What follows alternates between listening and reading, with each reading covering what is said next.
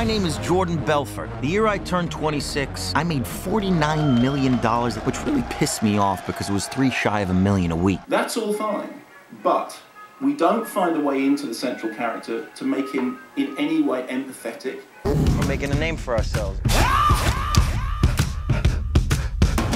Nobody knows if the stock is going to go up, down, sideways, or in circles. And therefore, what you end up doing is sitting there watching a bunch of stuff that occasionally is funny, occasionally has jolly, funny moments in it. We were making more money than we knew what to do with. We don't work for you, man. You have my money taped to your boobs. But it lacks the moral depth of Scorsese's greatest works, not because it doesn't tell you that this guy is horrible. What's wrong, Daddy? But watching you bring home. Oh my God. Because you do think he's horrible, the lifestyle is horrible, the wealth is horrible. There's a sequence in which he's having a conversation with Rob Reiner, who plays his father. FBI, any kind of booze you might want? No, the Bureau forbids us from drinking. Duh. And he says, well, you know, this life is obscene. And you think that is exactly what it is. So I don't have any truck with the thing which says, you know, the film is immoral because it glamorizes the lifestyle. I don't think it does. You can only ever judge that self by your own response. So follow me, you're good about the door. I'm doing 500, I'm out of control. But there's nowhere to go, and there's no way to slow. I didn't feel one atom of me wanted to have anything to do with that lifestyle. If I knew what I knew in the past, I would have been like that on your. But I do think at 3 hours, it's rambling and indulgent. I think its portrayal of the female characters is, you know, is very, very problematic. Big money sign. They get launched at the time, they stick. Yeah. This is their gift, okay? They're built to be thrown like a lawn dart. 1, 2, 3. Stop. I think it is, you know, a male chauvinist world seen through male chauvinist eyes and narrated by a male chauvinist character. So we don't want to get a bad reputation. And I'm zoning, I think I'm possessed. It's an omen, I keep it 300, like the Romans, 300. With the Trojans, baby, we living in the moment. I've been a menace for the longest, and you know it, and you know it, and you know it. And I think the fact that Belfort himself gets a cameo leaves a slightly bad taste in the mouth, but that's the least of its problems. The biggest of its problems is, you just go, yeah, I hate you and I hate this world. Why am I still here?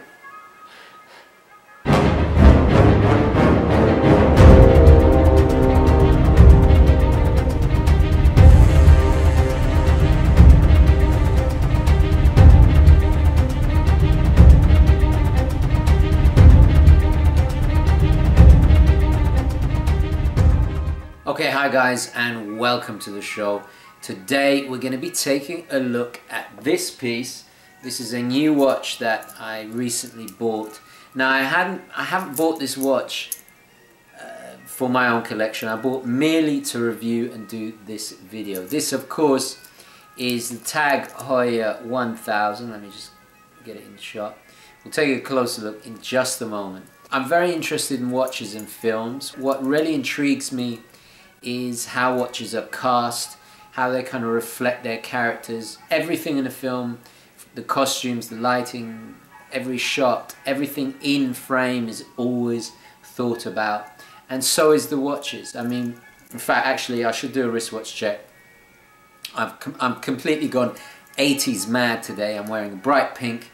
Of course, I've got my Seiko Giugiaro, this was in the Aliens movie, and I've got my 1983 day date from Tudor, so very 80s themed. And of course, this is another child of the 80s. This is from 1985 and really indicative of that gold-plated age. I thought actually this watch in Wolf of Wall Street was really well cast. Those of you familiar with the film, it's about the exploits of, let me get this right, this is a real-life story about Jordan Belfort, played by Leonardo DiCaprio, and he's this kind of shady upstart that kind of conquered Wall Street in a very kind of, in a bit of a dodgy way.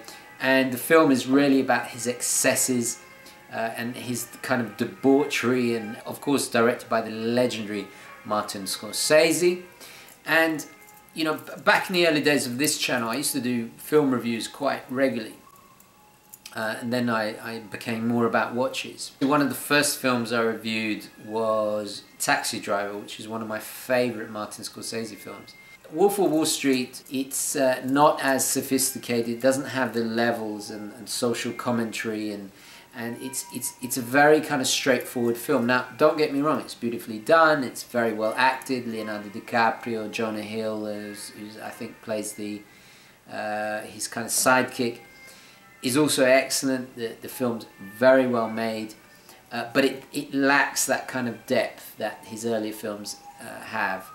Of course, it's very funny, but a little bit too long in my opinion. I mean, you know, it's almost 3 hours of this over-the-top life of excess, and in fact, by the end of it, I personally was almost kind of disgusted by it all. You almost felt tired because it's just full on. So how does this relate back to the watch? Well, it really reflects the character very, very well. This guy is all about talking the talk. There's a scene where he throws the watch into a crowd and he says, you know, there is no nobility in poverty.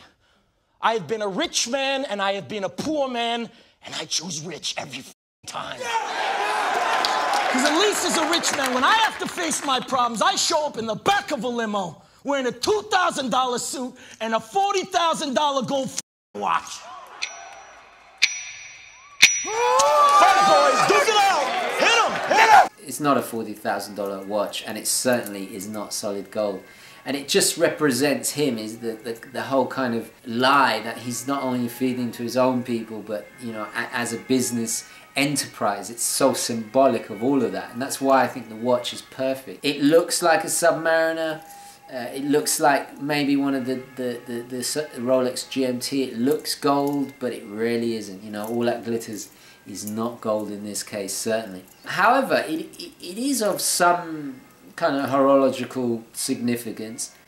The Tag Heuer 1000 line is quite integral to the evolution of the Tag Heuer divers. It's a really interesting history, especially the watches that preceded it before Heuer were bought out by Tag and became Tag Heuer, as you see on the dial here. At the end of the day, it's a quartz piece. There's not really that much fine watchmaking going on, and of course it's gold plated. It's mere the illusion of something more sophisticated than it really is. A bit like the character that Leonardo DiCaprio was playing.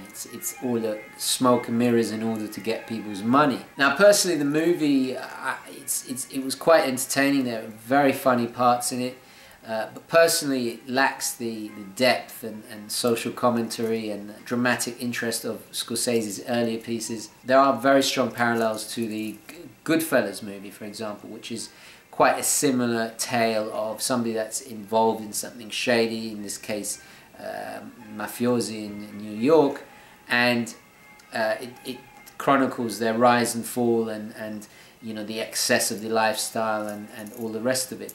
But in that movie, Ray Liotta, even in his depth of debauchery and depravity, there's still something likable. There's still something that holds your interest, and mainly due to the writing, the really good writing. I feel Wolf of Wall Street lacked that. It was very kind of vacuous. It was almost, you know, I guess it's trying to reflect the character of Belfort, the real Belfort, that he is just all about money. There's nothing really likable there. It's very shallow. The film actually is quite shallow.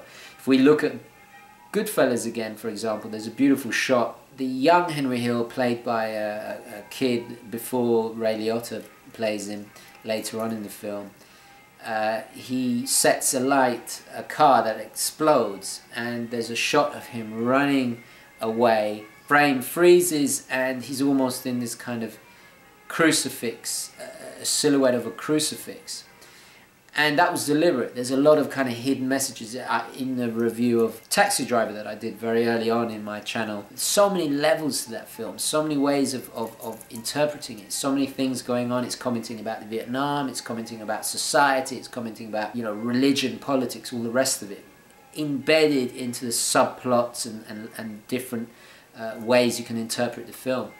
I think in the main weakness for me for Wolf of Wall Street, it was just an excess after excess after excess. There wasn't that depth to it that Scorsese's work is so respected for. As a film, of course, it's very entertaining. There are some beautiful there are some funny moments that I really enjoyed.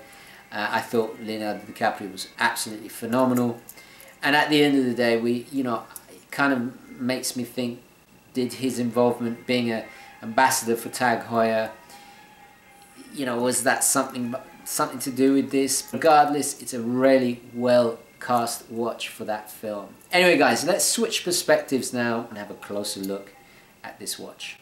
Now this is quite an interesting watch in regards to the history of Tag and the Heuer brand. It's a watch that was released at the very time Heuer were being bought by the Tag brand. This particular version that we see here, this came out in 1985, and unlike its predecessor, was the first of the 1000 series to have Tag and Heuer both on the dial, as you see here. Initially not much changed with the Tag Heuer 1000 Professional.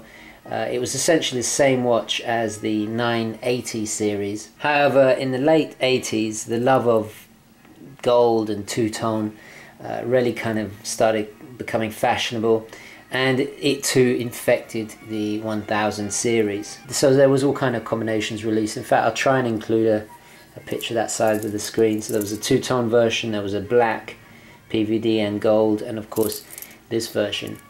Now the size of it is very much of its day. It's a mid-size. We'll do the dimensions right now. Now I must state that I have sellotape on the end of my calipers to protect the watch. So we're looking at a diameter of 37 millimeter diameter. Really nice thickness of 10 millimeters. Lug to lug we're looking at 45 millimeters. Lug width we're looking at 18 millimeters. So a really kind of classic size of its day. Very, very nice, especially for the smaller wrist. It wears unbelievably nicely. However, this bracelet is not original. This is I had to buy this aftermarket. I couldn't find a gold-plated bracelet in this size that was in good condition. So unfortunately, I had to go aftermarket. But I wanted to complete the Wolf of Wall Street look. Of course, Jubilee bracelets are very notorious for stretching. So, however, this was very, very affordable, and you can replace it as it gets worn in. So we'll just do a quick wrist shot. So as you can see, on my small wrist, it really fits very nicely. It's extremely comfortable. Now, let's discuss the watch itself. So let's have a look at the dial itself. Now, as you can see, it's a lovely black matted dial with the logo and 1000, all the details written in gold. Beautiful Mercedes hands. There's a little bit of patina on the loom, which is really nice. It doesn't seem to hold its charge. I think the loom is given out. We have a 120 click bezel, very, very solid and very precise, with a lovely black matte insert. Date at the 3 o'clock position, and of course it's a quartz. It's an ETA quartz. Now I've actually upgraded the movement. I found this online. I really wanted to review it. I've never had a 1000. I've seen them about. I bought just the head of the watch. The actual condition of the piece is really quite good. Most of the gold is there. It's of course gold plated, but stainless steel underneath. Beautiful case back. You see the Heuer, nice engraving. It's in remarkably good condition, and there's all the information on the back. The original movement is the 984013, as it's described in the back, but actually I've upgraded the movement because it wasn't working. I bought a special ETA quartz movement. I bought the 95112, which is based on my research, is the direct replacement for this movement. So it's actually got an upgraded movement now, with a new battery and everything, so it's ready to go. Obviously, as the dial says there, it's 200 meters water resistance, and you can see it's Swiss made at the bottom there. Really nice patina to it. The gold plating is pretty much all there. We'll see if I just get my pen there. There's a little bit of, I'm not sure if you can see it there, but a little bit of some of the gold plating is starting to come off. Considering its age, this one is in remarkably good condition. I do intend to sell it. I'm not going to be keeping this. I just wanted to get it in to do a review. I mean, it's not a historic watch, but it's definitely a watch that has its place in history and is significant because of the age it represents. It's very much a product of the 80s, that kind of loads of money generation. It's the yuppie that wants to pretend he has a Submariner but can't quite afford it, or maybe he's just too cheap and has all his money in the Cayman Islands and actually is too cheap to afford the gold Rolex, so he buys this, which is, you know, it's interesting because it is a quality Swiss watch, but it's a quartz, it's not an automatic. Having said that, you know, realistically, as a dive watch, it would do the job very, very well. You know, it's a quartz movement, can take a knock, can take a beating. The only thing wrong with it is that obviously it's gold plated, which does not really lend itself. What on earth are you doing with a gold diving watch? It's a bit of an oxymoron. But actually, this is stainless steel, so at the end of the day, it is not a precious metal. It's pretending to be perfectly cast in the film. Really summed up the character very, very well. And DiCaprio wore it quite loose. You'll see in the pictures he wore it quite loose, which was quite cool, and on this flimsy Jubilee bracelet. It looks pretty good on a strap as well. I've seen pictures of it on straps as well, so it's quite dressy because of it's so thin, which is funny. And I guess, you know, gold is more of a dressy metal or look, you know, so it's kind of saying adventure, it's kind of saying, you know, that kind of James Bond lifestyle, you know, that it can go diving, you can take it on a yacht and do all the shenanigans that actually it kind of makes perfect sense. But you need a quartz waterproof diver if you're going to be taking quaaludes and driving yachts and doing a hell of a lot of drugs and snorting off the back of supermodels' butt cheeks and you know, all that kind of debauchery. And maybe, you know, this is the perfect watch because had it been a precious metal, it probably wouldn't be able to withstand the punishment of you know, the wild party lifestyle. So actually it is kind of fit for purpose and it makes kind of sense. So the plating of it is actually 18 karat. It's got quite a rich, deeper colour. You might spot a bit of difference in the colour of the cheaper aftermarket bracelet. It's not too noticeable, but it doesn't, you know, from afar you don't notice it. But as I said, it's quite rare to find a gold-plated Tag Heuer 1000 in this good condition. So anyway, just a quick look. This is the old movement here, as you can see, and there's the date wheel, esslinger.com. And I had my my watchmaker install it. It's done pretty well. I've got a screw down crown here, obviously. It is, of course, hackable, which is pretty cool. Just pop it back in. And it being quartz, you know, you don't have to worry about it, so which is really pretty good.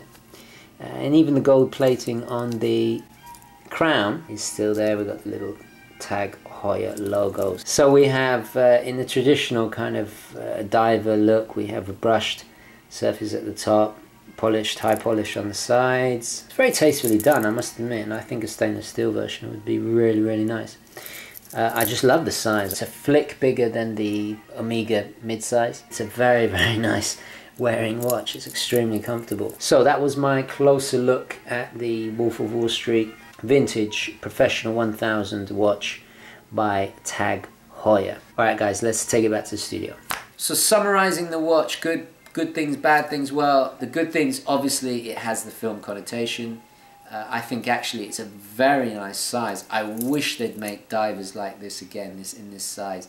I think the design is very tasteful, it's very classic. I do love the dial. I really like that mix of black and patinaed lume and lovely little Mercedes hand. It is a charming little watch. I almost think I might buy one in stainless steel to keep.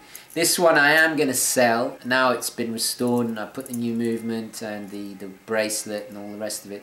I'm going to sell it as a complete piece. So guys, if you're interested in buying this, email me or message me and let's work out a price. And I really bought it to make this video, to be honest. Minuses, well, it's got acrylic, it's got mineral glass, but having said that, because it's very flush, it's very flat, It's quite difficult to scratch, and this can be easily replaced, so it's not really a big deal. And at the end of the day, it is a Swiss ETA or ETA movement in there, so you are getting something that you know is going to do its job.